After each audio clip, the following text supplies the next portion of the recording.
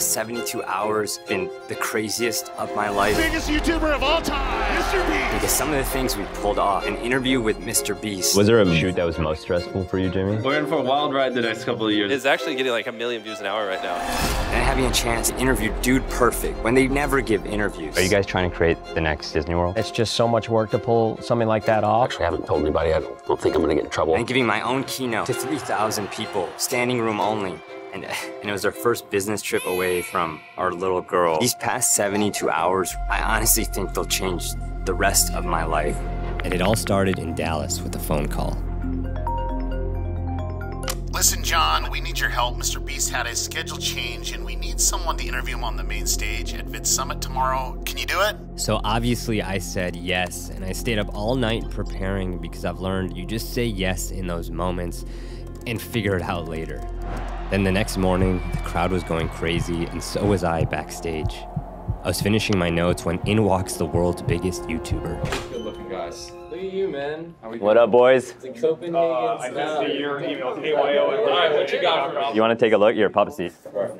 How much longer till I go up? We have 5. All right, hit me. So I thought, like, bringing it back to the audience, like, I'll ask everyone a quick question. Like, how many of you guys struggle coming up with good ideas, right? Yeah. Like, everyone's hand will go up. I want to talk about what's your process of coming up with ideas at Beast. The premise of this is like, I gave you access to my team. Was there a shoot that was most stressful for you, Jimmy? Every video. Every video. I mean, even the ones that are fun, it's still like, oh, we got to film a bunch of houses or a bunch of cars. You know, they're all over the world, so it's got to be filmed in 5 days so we can move on to the next video. So it's basically nonstop flying for 5 days. And then I thought it'd be really fun if, you know, like, you roast one of your past videos. Okay. And I got this one from your team in terms of a good one that you could have a lot of stuff to talk about. One slide that would be cool then is like all our thumbnail iterations. I know you have one there, but like all the ones we've been A/B testing, it'd be cool to show them what we found through A/B testing. Yes. No, leave it. No. I'm just organizing it to put it before short form. yeah, great idea. Okay, delete that, Jimmy. Yeah. How many days a month are you filming right now, and what happens on a shoot day? I feel like people love examples. What's a recent disagreement you guys have had, and what was the outcome? I mean, I'm not quite sure. It's a little scary. We're in for a wild ride the next couple of years. Ready? I'm ready. Let's rock and roll, baby. I feel like I've been preparing for this interview for years. Did in a day. And then I did in a day.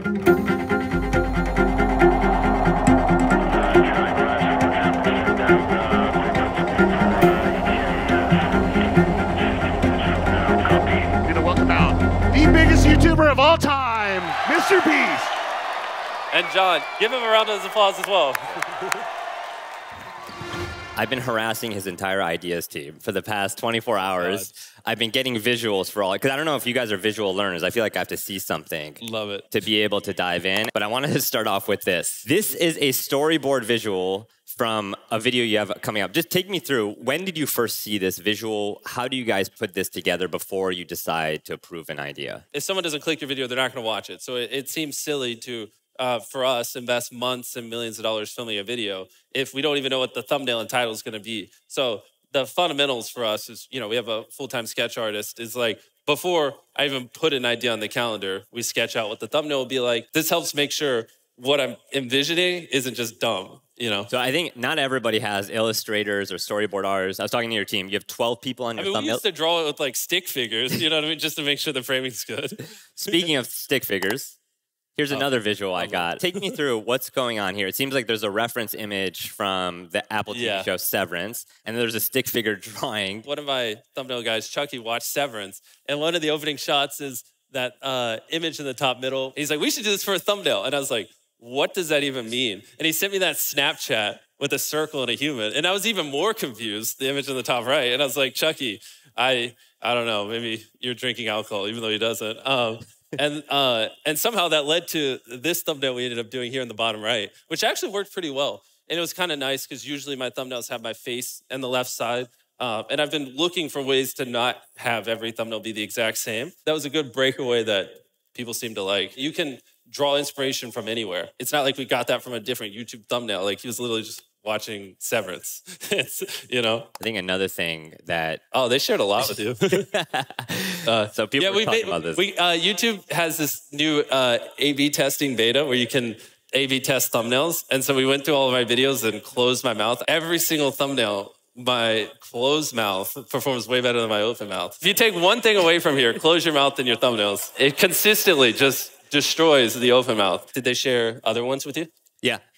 Take me through, what is this that we're looking at here, Jimmy? These weren't A/B tests.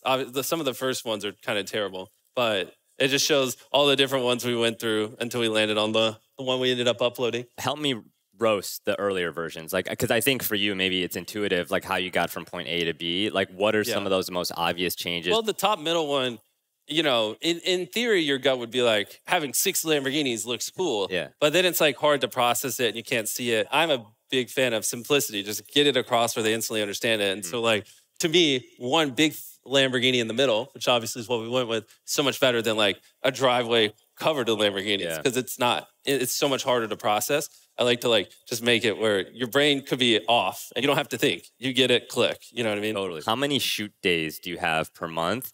And what does a shoot day look like for a MrBeast main channel video? The past few months, I've just been filming like 25, 28 days a month. The only thing I can't do is outsource filming. You know what I mean? I can have people help me with everything else and get it where it's pretty low lift and make it where it's not as hard. My goal for like the last 7 years is to get it where most of my time is spent filming and not doing other stuff. We finally kind of gotten to that point where I've gotten good enough people around me where, you know, instead of having to brainstorm stuff for 10 hours, they can kind of do a lot of legwork and then I just pick what I think would be best. Like, I'm about to go bury myself alive for a week, so I'll just, those days will just be laying in a coffin, you know what I mean? If you had $0, what videos would you make right now? I counted to 100,000 and that did well. No one ever counted to 1 million, which would take 40 days. I mean, that would be fun to like, if I, you know, it wouldn't be fun, but it'd be like cool to push myself and do, and that wouldn't cost anything. I mean, I just have a bunch of random ideas. Like if I did a marathon backwards or something, or somehow didn't come in last place, that would be pretty funny. I wanted to close with this. I drew a cartoon for you.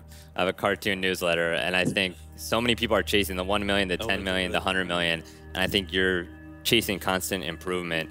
What's a final tip that you could give us, or some way that you're looking to improve as a creator? This is a long journey. You know, I've been doing this for almost 14 years now. I wouldn't focus on, which I did this as well. I was like, I want 10 million subscribers. I want 100 million. I want this. But in reality, those are kind of just vanity metrics. And what you want is you want to just consistently improve making better videos. And as long as your videos over time are getting better, it's very hard for more people not to watch them and for the people who were watching before to keep watching. And if I could just say, man, on a personal note, like I'm the kid of immigrants. I used to have a cushy corporate job, and I left that before my wife and I had our first baby recently. And now we have a YouTube channel that's supporting us. And to be able to talk to my parents and explain, hey, look at what that guy is doing in North Carolina, has been so inspiring, Jimmy. So thank you for just raising the bar for all of us. And I think thank you for using all of what you're doing for good. Give it up for Jimmy. I don't know. I don't have the words to describe how well that went. How many of you guys came up to me afterwards? But I couldn't exactly relax because I had to prepare to give my own speech the next day to the biggest crowd I had ever seen. And I'll never forget that moment where I saw my business partner, my manager, my wife, Amanda, come on stage because she's such a big part of this story. So give it up for Amanda. She's like my Kris Jenner. And being away from our newborn, we had to cram so much into this trip, so we also filmed 3 episodes for our podcast before we almost missed our flight to interview Dude Perfect. Amanda. After any of this like energy before, just I gotta fill out up. This looks incredible. Thank you. Yeah, you guys. Yeah. What are you thinking? How you feeling? I can't even get my words right. You know what's funny? I sometimes prepare for interviews I don't have yet because I'm like, I'm gonna manifest it. Hell yeah. Okay, here we are. We're 5 minutes away.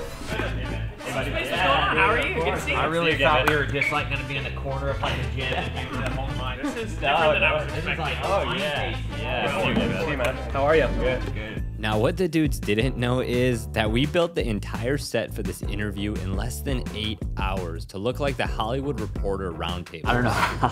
I don't know how we pulled all of this off. Trying to find people on the ground, trying to find a studio. We did. Hey guys, I just want to take you behind the scenes of editing this video because it is taking so long, and you can see Drew from my team as well as Ravello, my dog, aka our team mascot. But you'll know that as a creator, I have very little time to do much else besides editing and filming, and that includes making websites. So I have to thank our sponsor today, Biosites. Biosites is a new link in bio tool from Squarespace, so you could do so much. You can see mine here. You could put all your videos in one place and customize it, so you'll be able to see the full MrBeast interview when it drops, as well as a Dude Perfect interview, which you're about to see a snippet of. You'll also be able to get advanced analytics to get deeper insights into your clicks and views. You can also add other things like your email newsletter, so you'll be able to join my cartoon newsletter right there. And just best of all, it's beautifully designed. You'll get templates, you'll get fonts, you'll get backgrounds to do so much with it. So check out the link in the description or go to biosites.com/John. And now back to the video. I thought I'd open up by asking about the 60 million subscribers, because that number is so big, like I can't even grapple with it. And I thought I'd do a little fun little experiment, highly scientific. I went to the streets of Hollywood and I asked people who's more popular, the Beatles or Dude Perfect? Wow. I love the Beatles. All right. Hopefully. I mean, this is, I feel like every person's going to answer the Beatles, but I could be wrong. If we get one person, that'd be incredible. Ready? Yeah. Who are these two groups? Dude Perfect, obviously. I don't know who those people are. Dude Perfect? I don't know. I don't know. The Beatles? You're joking. Yeah. I don't know. NSYNC? I'll take it. The Beatles? Obviously the Beatles. And Dude Perfect. Yeah, Dude Perfect. I refuse to believe it. Like, I don't get the Beatles. I think they're all hype. That's the Beatles, and I don't know. They look like some people off of True TV. True TV. I'm gonna go. Wow. I mean, man, we got compared to NSYNC. I'll take all those. All day. I'll take a True TV star. As you guys are uploading more videos in college, I feel like graduation is the moment of truth. How close did you come to quitting Dude Perfect? We had a couple of moments during school where there was an actual business opportunity that came up through it. The very first time we were pitched by a company to be involved in anything was GMC, and we're just thinking we're way in over our heads. And on the second try, Ty drops it out of the airplane and drains it. And that was our very first experience in doing something for any type of big company. And so that ended up going on the NBA Finals as a TV commercial and the World Cup. And that was our first big commercial thing that we had been a part of. How much did they pay? That was, we got paid 60 grand for, and there were 6 of us 3 at the time. YouTube videos, an NBA Finals commercial, a World Cup commercial, and then I guess posting on Facebook. It was funny because at the time we actually thought that we won. We were like, dude, we had that same reaction, but the other side. We were like, oh we my got the gosh. 60 grand. Well, you're in college. Yeah. I mean, we were ecstatic, and obviously they gave us the ability to do something we would never have had a chance to try. Yeah. So of course it's all relative. But you guys still kept your jobs after that. Yeah. You know, and I heard a specific story. I was doing my research. You guys did this video, the basketball shot from a Goodyear blimp. Mm-hmm. And you got a call from your boss. Yeah. Yep. And you were still working your day job. Like, what was that phone call about? So it was another video that we basically told a brand that all we had was a weekend to work because we were all doing our other stuff, and we would just be like, yeah, you know, we're so busy with speaking engagements and stuff during the week. It's going to have to be on a Saturday. And they're like, really? Like, okay, I guess we could be out there on a Saturday. Oh, they didn't realize you had day jobs. Yeah, they had no idea. And so I was like, all right, guys, we got just this weekend to knock this thing out. Let's do it, get paid, and then we'll be going home. And so I go out there, I try it all day, never get the shot. And we're like, this is kind of the first time we've gotten into a situation like, okay, so this brand paid us to come out here. We didn't really deliver on a video. So how does this work? And so then Garrett went up there. And it was funny, the first time he got up there, you know, we have like a bag of like 20 balls in the blimp. And you're usually trying to make it look like it was early on in the process. Like we never were like, yeah, we make it on the first try all the time. But you don't want like a bunch of balls landing next to the goal and seeing them in the shot. Right. And so Garrett gets up in the blimp and he's like, this is a Goodyear blimp shot. And there's like 6 balls falling in the air at the same time. Like, slow down. You can't have that many in the air. Incredible. And so he ended up making it. And it was the highest we were ever on SportsCenter, top 2. Yeah, number 2 on the top 10. Big moment. Wow. But yeah, my boss was like, hey, and there was a few of these, but he's like, I can't have you miss. I need you out there on Saturdays at the office working, so 6 days a week. And I was like, I mean, that really kind of made the decision for us. We were like, I don't know how this is going to continue to go on doing Saturdays. And at that time, I remember we weren't making near as much on Dude Perfect as we were at our full-time jobs, which I was making $40,000 a year at a landscaping company. But I was like, yeah, but even if we make half of that, it's like way more fun and we're enjoying it. So let's give it a shot and see what happens. It feels like Dude Perfect is becoming more than Dude Perfect in the same way that Disney is becoming more than just Walt. That $100 million Dude Perfect world made a ton of headlines.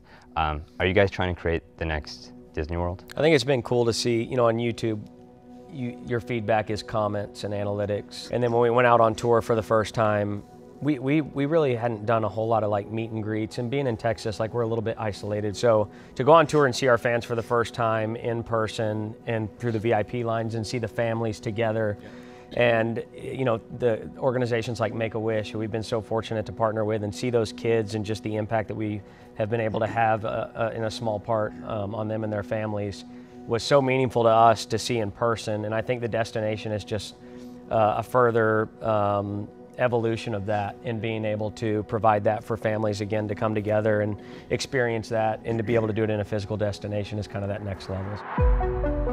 I don't know, in my wildest dreams, I couldn't have imagined the past 72 hours going the way that they did. But it was the final hour where everything came full circle. Because right after the interview, I got to speak at the University of Arkansas with a bunch of students about making a career on YouTube, along with the one and only Danny Duncan. And as I saw those students with all their dreams, I thought about when I was their age, making my first YouTube videos, not even realizing that this was a career. And I thought about what my daughter may dream about as she gets older.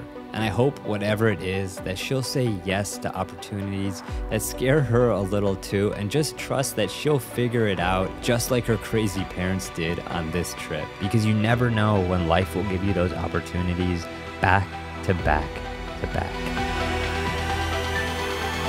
I just want to say thank you to everyone who's been on this journey, and attention to the terminal. Okay, final boarding call. For American Airlines. Oh my God. 4894 to Los Angeles. Okay. You know what, Mommy and Daddy missed you, huh? You're the best. You're the best. We missed you so much. We missed you so much.